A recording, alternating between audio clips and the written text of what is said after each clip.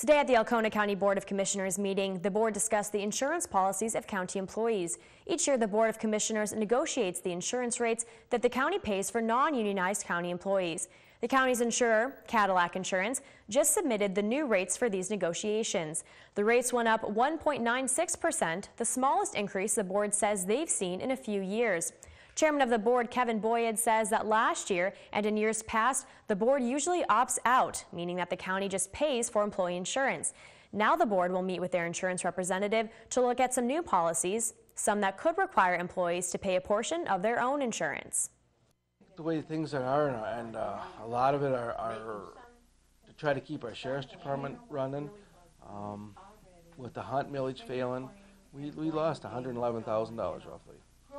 We lost the person and a half wages that we're going to try to make up. I mean, I guess it's, you look all over the country, over the world, it's people have to pay a little bit for their insurance. And I'm not saying we should have to pay $1 million, but maybe we should have to pay something.